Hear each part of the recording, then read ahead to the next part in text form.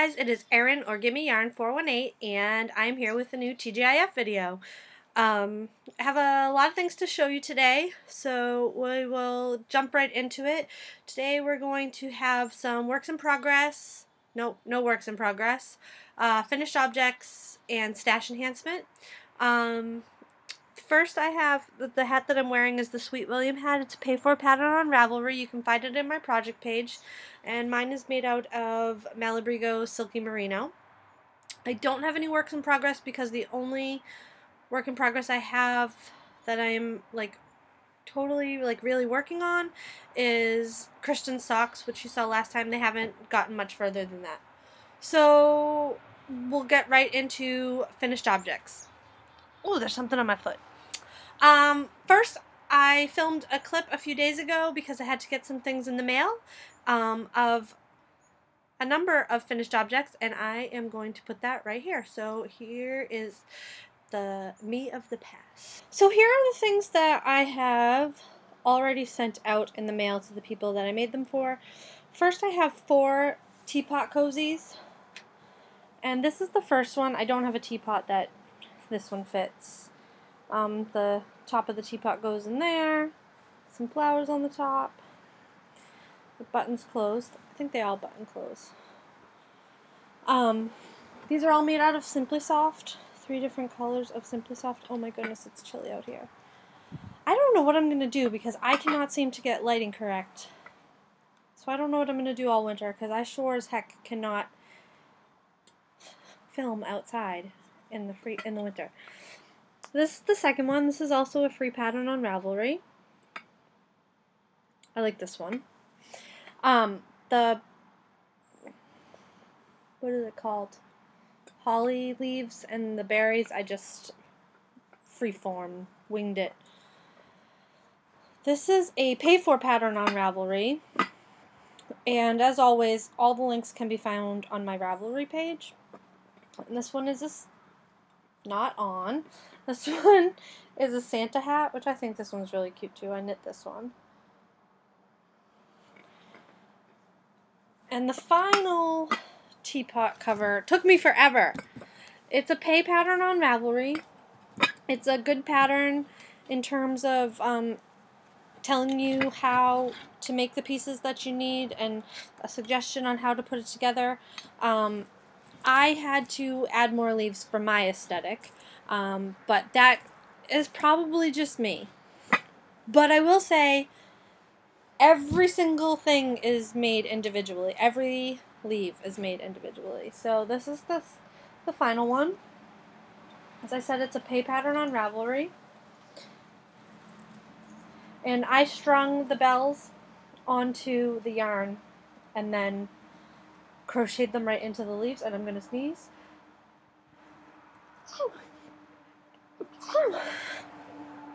And the other thing I have to show you, you've seen before and you haven't seen before. And I just realized how lovely my hair looks. And this is a Baby Bernie's Mountain Dog hat for an order, which is my own pattern.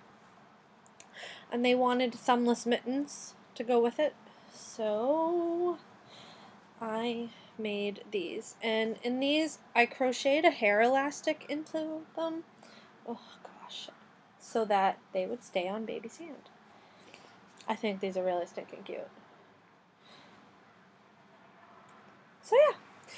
So I will now return you to Erin of the future.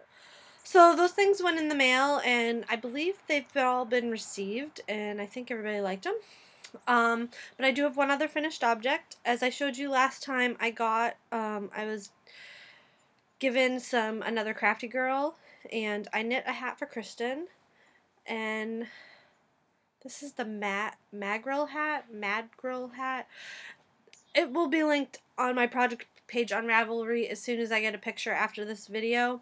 It's a pay-for pattern on Ravelry, and right now there's a I don't know if you know about this, but on Ravelry there is a Giftalong going on, and there's a group, just look up Giftalong, and there are a ton of patterns that you can get 25% off with the coupon code Giftalong, which I didn't know until after I purchased the pattern, but I bought some other ones to make for Christmas gifts for others and myself. So this is knit out of another Crafty Girl worsted, merino worsted in the Night Fury color. And this yarn is worsted weight, but it's knit at a DK gauge because I wanted to make sure that I didn't get a big yellow stripe down the hat. I wanted the yellow to go around the hat like it does. And I'm pleased with how it came out, and it fits Kristen really well, and she likes it. So, that is all my finished objects. I didn't mention it in previous videos because I wasn't sure it was going to happen, but yesterday I went to Stitches East, and it was a lot of fun, and I did a lot of shopping, but I went with a list like I have been, and for the most part I only bought what was on my list. So do you want to see what I got? First, I did get to meet the crochet dude. I didn't buy any yarn this time because I still have some left over from when someone sent me some.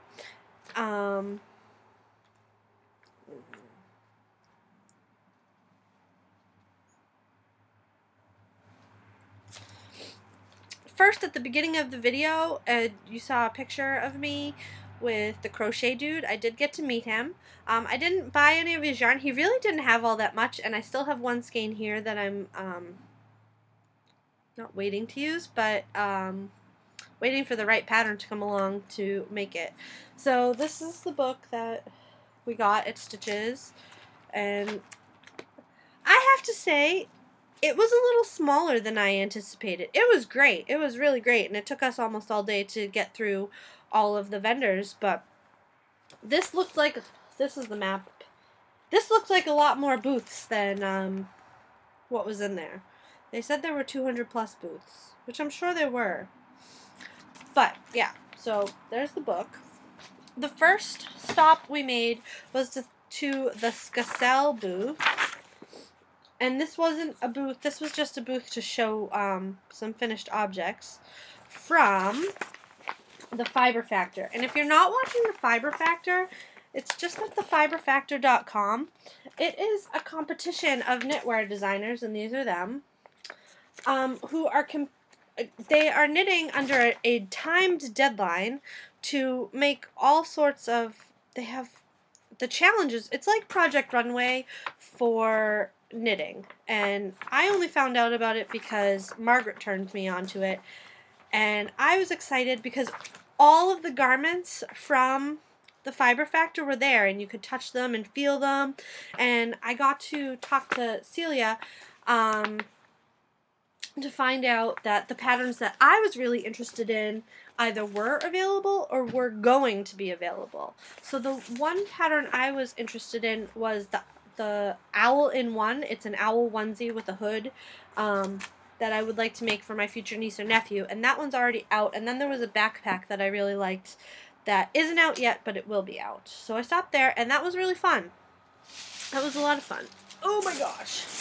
The next stop we made was, I don't know the name of this store, but they had these enormous skeins of yarn, and they had a special going on. They were $8 or 4 for $20, so they ended up being $5 each, and they were 850 yards on average.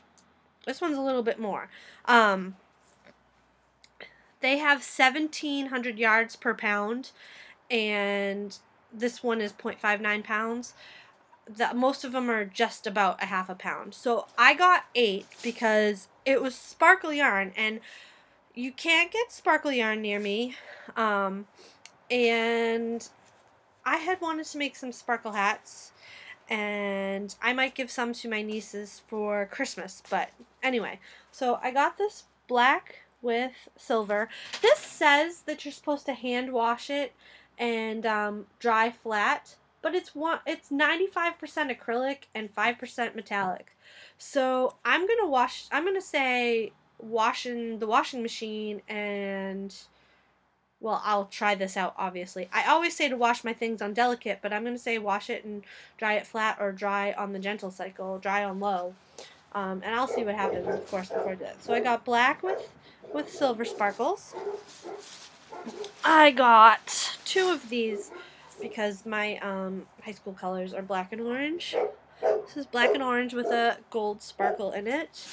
And I got 2 of these. And see, this one's 0.33 pounds, and this one doesn't have weight, so.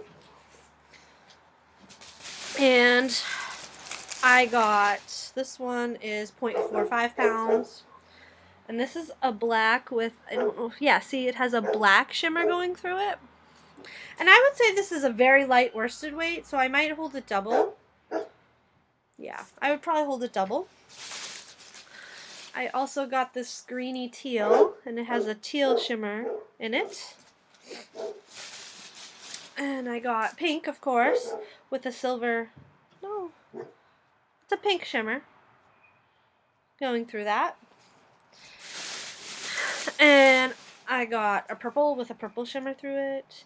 I was thinking of making some Ziggy hats with these. And then this is my favorite, and it was the only one they had, and they even pulled out all the boxes to see if they had more. And this is a brown with a multicolor shimmer through it, which is really cool. Really, really neat.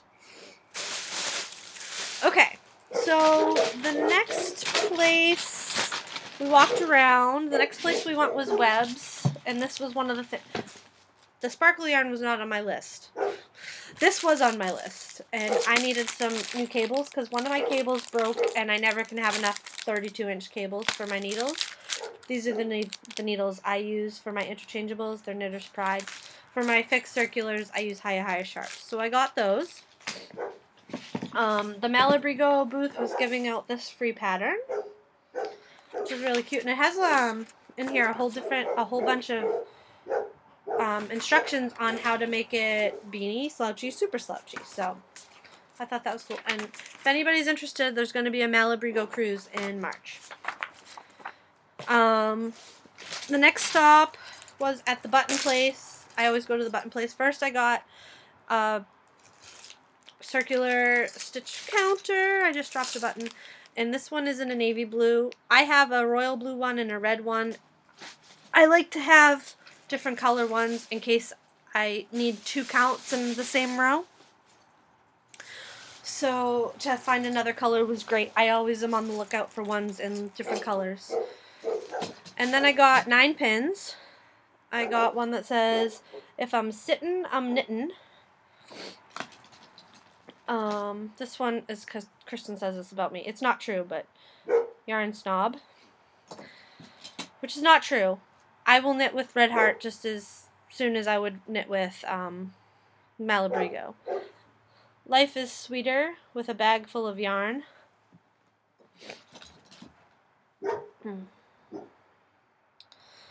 A little piece of myself goes into everything I knit. You can never have too many socks. This is one of my favorites. Swatching is for sissies. Oh, swatches are for sissies. I knit for life, not just for Christmas. This one's cute too. You mean exercise doesn't count as knitting? Or knitting doesn't count as exercise? And last but not least, I got Armed with Pointy Sticks, and I'm not afraid to use them. So I have a bulletin board up in my studio that all the buttons are on, and I will, once I put them on, you know what, right after I finish this, I'll go take a picture with these on it, and I will insert a picture of that here. So the buttons were on my list. The row counter was not on my list, but as I said, I'm always on the lookout for one in a different color. Whoa. The next thing was on my list.